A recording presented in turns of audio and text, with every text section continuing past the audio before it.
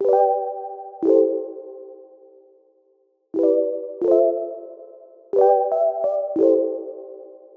everyone, welcome back to my channel. Today I'm going to talk you through about how to create an entryway when you don't have one. So I love grand entryways. I love that kind of burst of design and your interior style the minute you walk through a door. I'll insert some of my favourite images of interiors and entryways that I'm absolutely obsessed over. However, there are times, like in the home that we're in now, where there isn't that carved out entry space. In our traditional Victorian terrace, it's a 2 up, 2 down, which means there's 2 rooms on each floor. So our front door opens up immediately into our living room. That hasn't stopped me though creating an entryway of some sort. It may not be the grand entryway of dreams, but it serves its purpose of being that space when you come through the door, that welcoming hub of where you greet guests and taking parcels and everything like that. There are a couple of things that you can do to create that look, and I'm going to talk you through my top 5 tips on creating an entryway when you don't have one.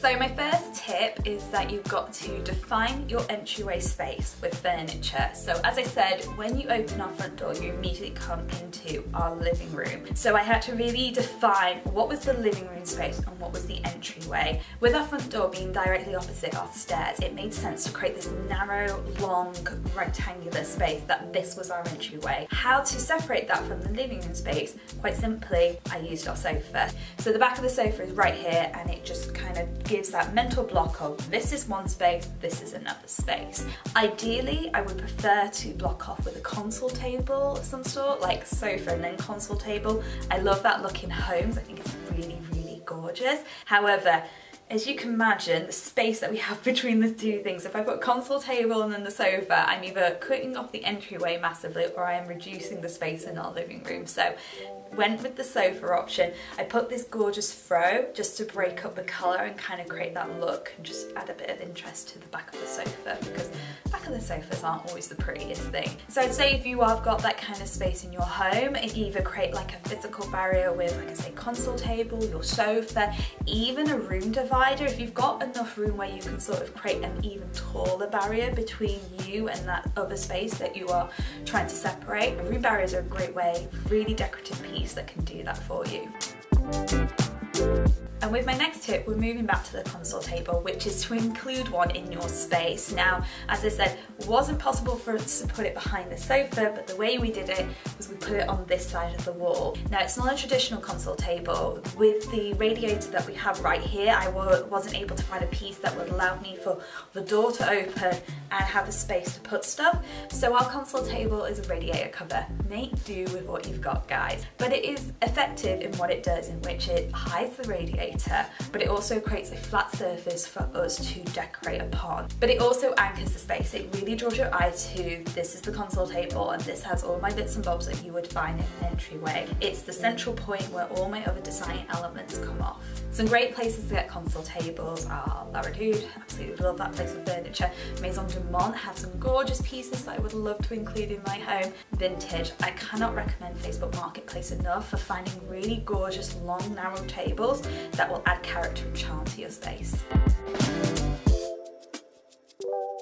My next tip is to hang a mirror or artwork in the space. Now, ideally, I would always say mirror, because naturally when you are separating room, you're going to make that space seem smaller. A mirror is a great way to bounce light, to confuse the eye and make it look like the space is 10 times larger than it actually is. With us having a big mirror directly opposite the entryway on our fireplace, I didn't want to do too many juxtapositions with mirrors. So what I did went with artwork in our entryway. I got these 2 big, large portrait photo frames and put some gorgeous artwork in there. Now, I would say with entryways, always go with artwork rather than personal photographs. I don't know about anyone else, but I don't like the idea of opening my front door and somebody stood on the street can immediately see how many members of the house there is just without even entering. I feel like personal photography is much more for the rest of the room, the more intimate areas when you're inviting guests in. Some great places to get artwork from, I've spoken about many a time: Desenio, Etsy, French Home Living, one of my favourite places to go.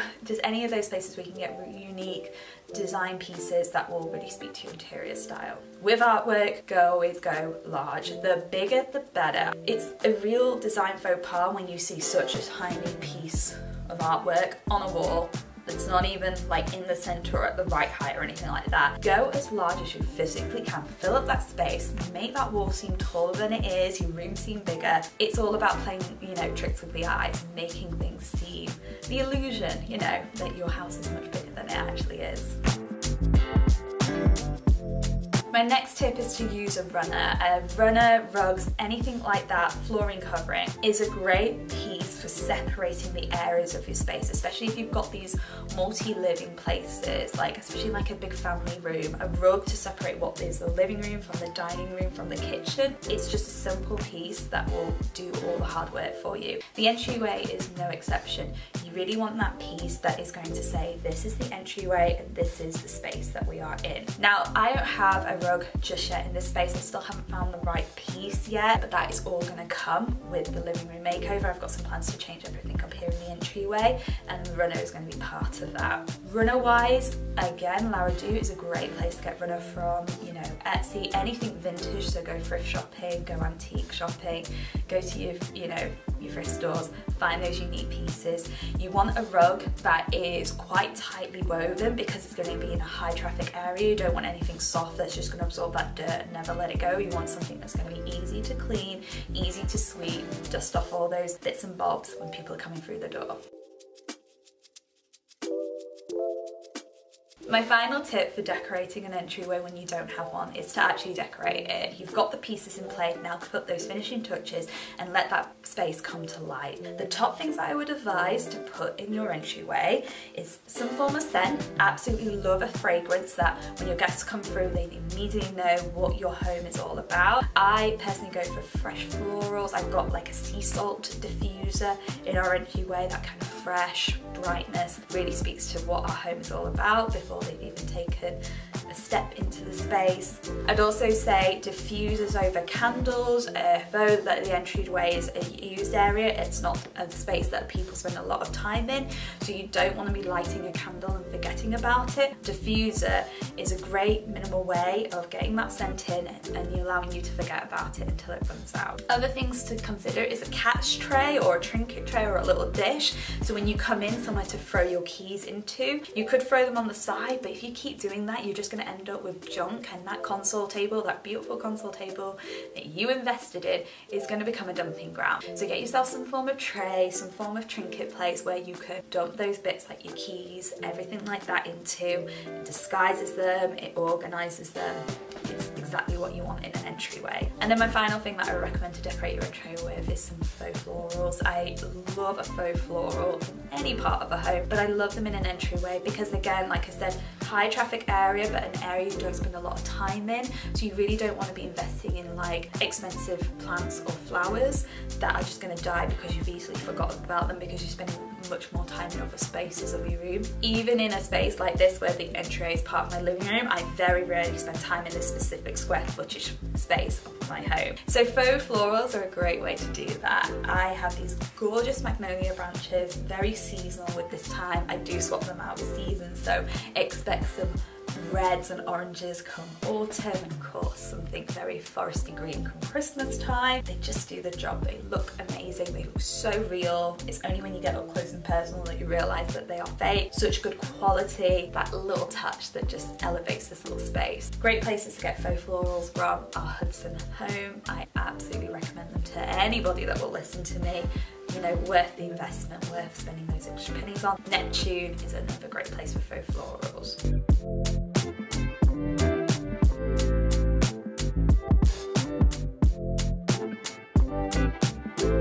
And that is it for this video. I hope this inspires you. I hope if you had that kind of stuck or you want to create that little entryway space but you don't exactly have the actual physical room dedicated just to that, I hope this video has inspired you that you can create it regardless of the layout of your home. Do let me know in the comments below which tip you're going to take into your home. Like this video if you found it very useful and you want to recommend it to other people that might be in a similar design situation. Do follow me for all the DIY interior videos that you can possibly imagine. I have so many great videos coming up and a room makeover coming very, very soon that I know you're not going to want to miss out on. And yeah, I will see you guys very, very soon. Bye!